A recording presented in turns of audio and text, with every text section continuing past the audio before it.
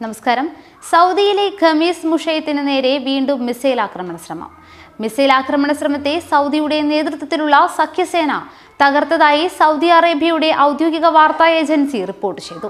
ഖമീസ് മുഷയത്തിന് ജനവാസ കേന്ദ്രത്തിന് നേരെയായിരുന്നു മിസൈൽ ആക്രമണ ശ്രമം ഉണ്ടായതെന്ന് സഖ്യസേനാ വക്താവ് തുർക്കി അൽ മാലിക്കി അറിയിക്കുകയും ചെയ്തു.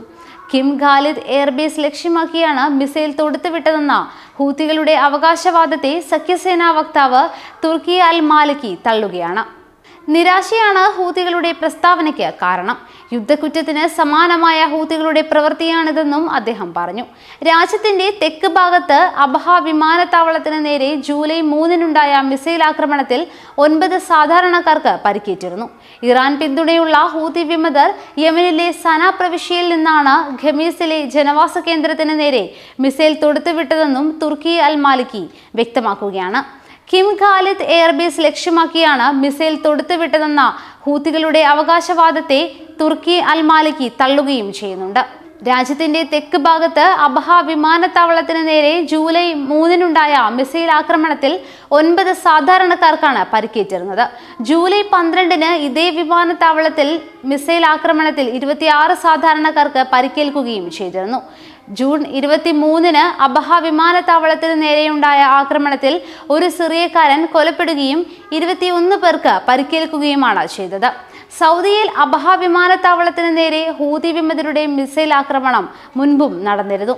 ഒരു ഇന്ത്യക്കാരി അടക്കം വിവിധ രാജ്യക്കാരായ 26 യാത്രക്കാർക്കാണ് പരിക്കേറ്റിരുന്നത്.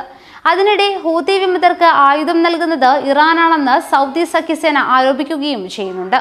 യമൻ അതിർത്തിയിൽ നിന്നും 200 കിലോമീറ്റർ മാത്രം അകലെയുള്ള അബഹ വിമാനത്താവളത്തിന് നേരെയാണ് മുൻപും ഹൂതി ആക്രമണം നടന്നത്. ഹൂതി വിമതർ മിസൈൽ ആക്രമണമാണ് നടത്തിയിരുന്നത്.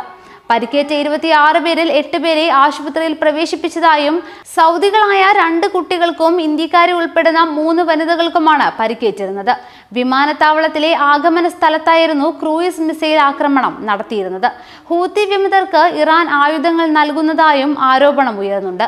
ഇത്തരം ഭീകരാക്രമണങ്ങൾക്ക് പിന്തുണ നൽകുന്നതായി സഖ്യസേനാ വക്താവ് ആരോപിക്കുകയും ചെയ്യുന്നു. UN രക്ഷാസമിതിയുടെ പ്രമേയത്തിന് വിരുദ്ധമായാണ് ഇറാന്റെ നടപടികളെന്നും കേണൽ അൽ മാലിക്കി നേരത്തെ തന്നെ വ്യക്തമാക്കിയതാണ്. ആക്രമണത്തിന്റെ ഉത്തരവാദിത്തം ഹൂതികൾ ഏറ്റെടുത്തതായി സൗദി സഖ്യസേന അന്ന് അറിയിക്കുകയും ചെയ്തു.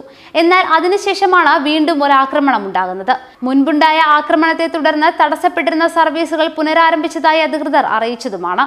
സൗദിയുടെ തെക്ക് പടിഞ്ഞാറ് മേഖലയിൽ യമൻ അതിർത്തിയോട് ചേർന്ന അബഹയിൽ മലയാളികളടക്കം നിരവധി പ്രവാസികളാണ് താമസിക്കുന്നത്.